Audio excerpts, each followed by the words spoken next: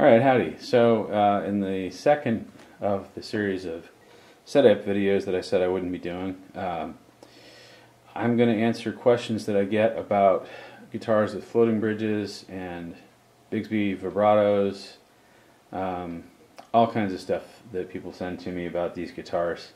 First thing that always seems to mystify them is how to string up a Bigsby. Because they seem to think it's impossible to do it, because when you go to put the string on the bridge end and then you go put it in the tuner, it pops out. And there's a quick way around that. It does not involve buying any weird extenders for the tailpiece or anything like that. It just works without any of that. No erasers needed, no metal, stop bars, no nothing like that. Next thing I get a lot on Bigsby's is the height of the vibrato arm relative to the guitar, and there's some answers to that, so I'll get into that. Then we get to the floating bridge, which is probably the most mysterious of all things for people, and I've actually seen them get scared away from some great guitars because they think there's something hinky about a floating bridge. Then we get to the height of the pickups, and finally I'm going to talk about tuning stability on these things too. So for starters, stringing up a Bigsby, I actually pulled the E string off this 5120 just to prove my point, but something with the Bigsby that will make it easier to string up. If you can see here what I've done, what I do when I get the string out of the package, I put a bend in the end of it. Okay, doesn't have to be quite this curved, just even a little bit of a crimp like that, because what happens is you go to try to put it on this thing here and it just wants to pop off every time you let go of it. So what you have to do is you have to maintain tension on it. So put this bend in here, string it around. It should just want to pop right onto that end, and of course this one's going to give me trouble because I'm trying to show you. And immediately put tension on it, keep tension on it. Okay, this isn't as hard as it seems, but it does take a little bit of practice. Hold it here, keeping tension on it. Don't worry about the bridge slot yet. It's going to figure itself out. Stick it through the tuner hole, again keeping tension on it. My usual method is to wrap around once on the top. This is actually harder because this string has been on the guitar already. Wrap around once and then put tension on it like this with your hand. Because then, this is where one of these will come in really handy, and I didn't have one for about the first 35 years that I played guitars. I just wound it by hand. But in this case, especially if you're using multiple wraps, this will help a bunch. So, go under the string on the second wrap around. And remember to keep tension on that thing.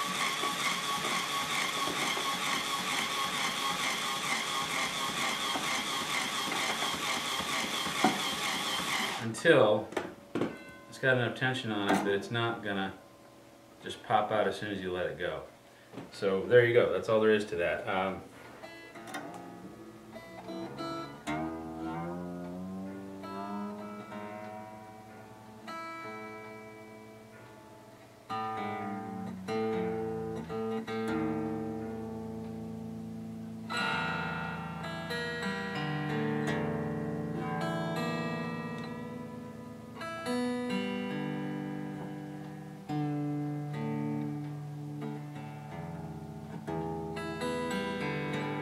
So that gets it close enough.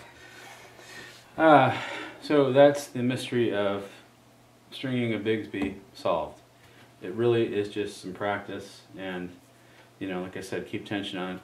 I've tried things over the years, including putting a capo on it here so I can string it up, and that's actually kind of more problem than it's worth when you're trying to do these tuners that are closer to the nut and the heavier strings at the same time, so for the E it's a real pain.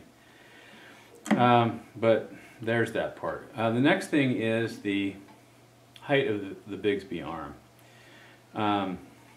It's hard to see here in this angle, but I like to have the Bigsby arm about that high. It's about 2 inches higher than the pickups. It's kind of a preference thing, but that's what works best for me.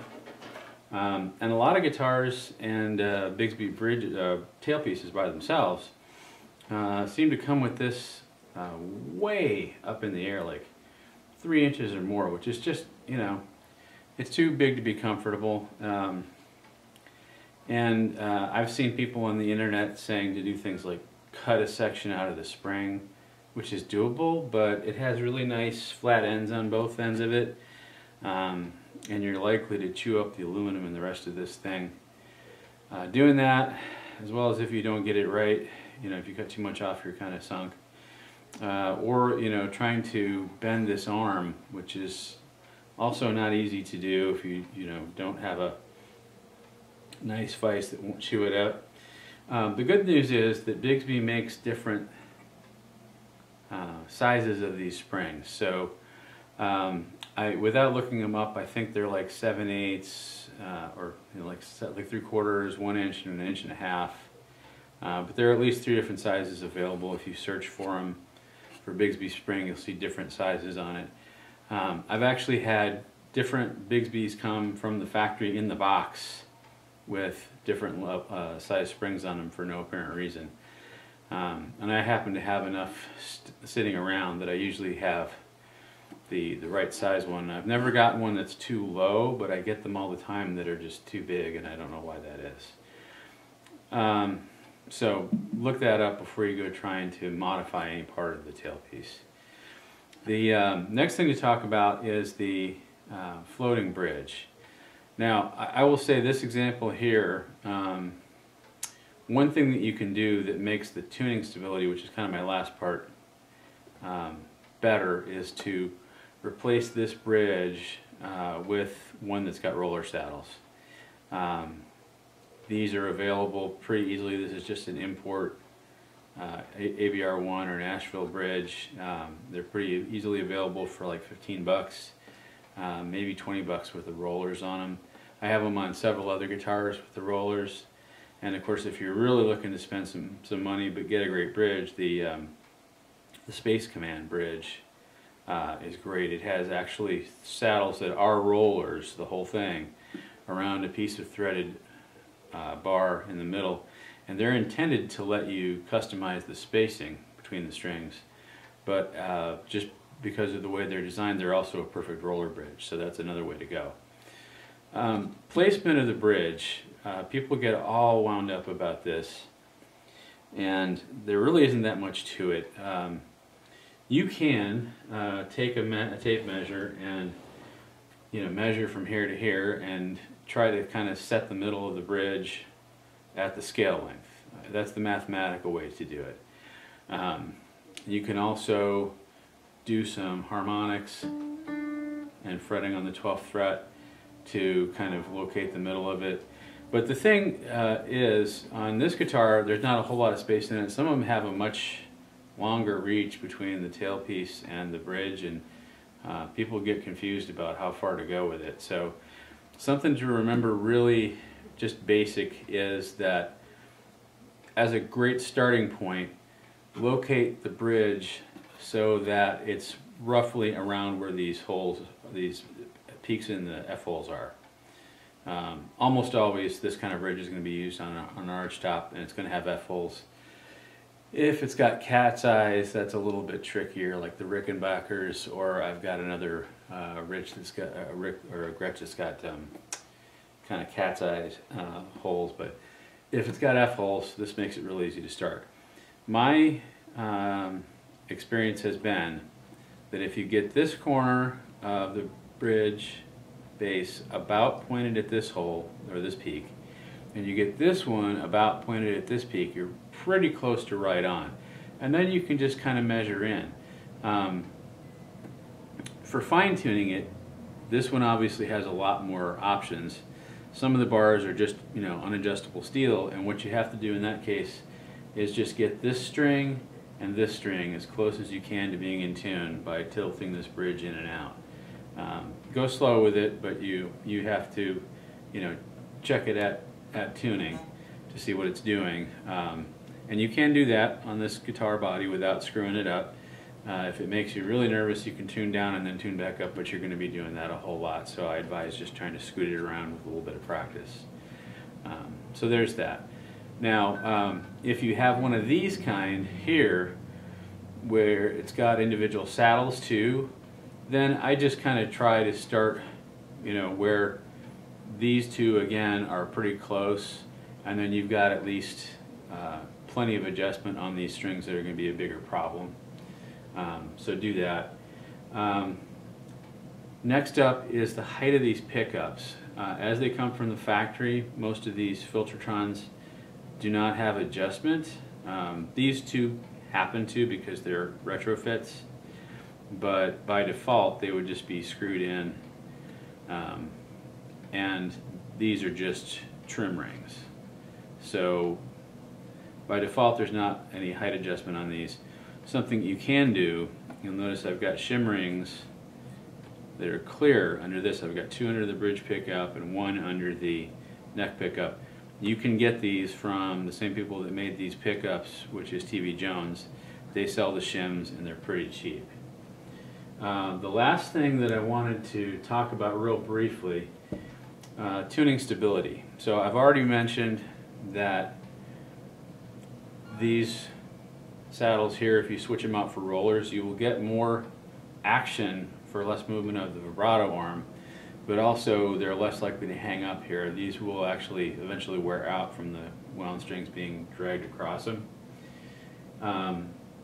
But then the next thing to look at is how you're winding the strings and how they go over the nut and lubing the nut.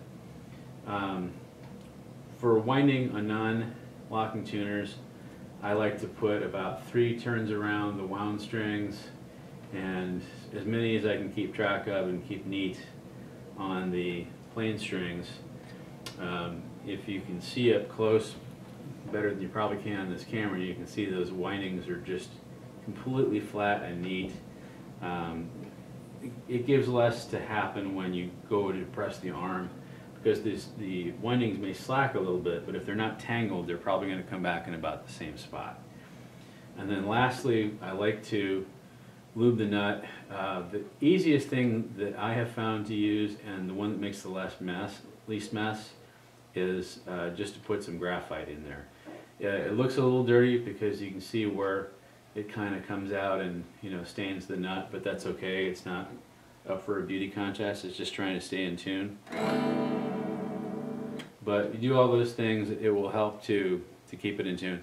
The other thing is too, and I just kind of demoed this, but remember, this is not a drop off the cliff vibrato under normal use, and it will go out of tune if you do that. This guitar wasn't quite in tune to start with, so a couple things that I find help is just one, you know, kind of keep your expectations low, and, you know, do a. That's about all I do with a vibrato, so it kind of doesn't put a lot of stress on it. But the other thing is too, especially if you find you're having strings hang up on here, is when you go to bring your guitar back up from a vibrato, actually pull a little bit. If something is stuck in the nut or stuck on the bridge, that'll kind of pop it back out. I do the same thing on Strat type tremolos. I make them float because I find that if they're decked, stuff gets stuck in the nut or you know, not quite tightened back up around the tuner the right way, and then you've got nowhere to go to kind of, you know, bring it back into the right spot. So I always like to bring up a little bit on the way back up from vibrato, just to make sure that I kind of pop everything back in place. So that's about it. It's not super mysterious, but, you know, a lot of questions all kind of in the same place, so I thought this was a good way to demonstrate it on this guitar. because there are about 5 or 6 mysteries in this one just by itself. But really not too bad once you get into it, and just remember, take your time and be as neat as you can with everything, and it should go great. Thanks.